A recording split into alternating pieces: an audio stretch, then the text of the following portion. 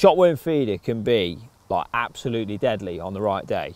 It's normally on days where like it's either a bit harder or you're trying to target a specific species. So like if I want to catch some perch or maybe chub, tench even, all I do, just fish a small little cage, chop your worms up as you would normally, and then I just put them in a 50-50 mix of peat and soil that I've just finely sieved off. Just add that to your chop worm, not so it's like dead stodgy, but just so it holds in your feeder like that.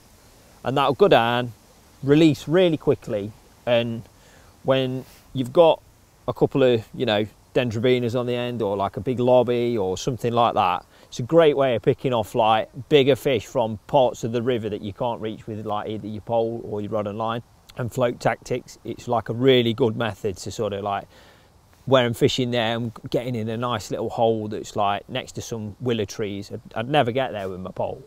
And it's just a great way of like exploiting another area of your peg in a different way when they're necessarily, you're not really sort of trying to target them with like ground bait and worms and stuff, because it just changes the dynamics of the peg again.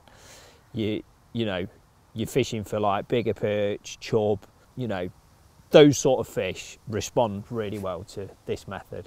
It's a really, really good little way of getting an extra few bites sometimes on a harder day.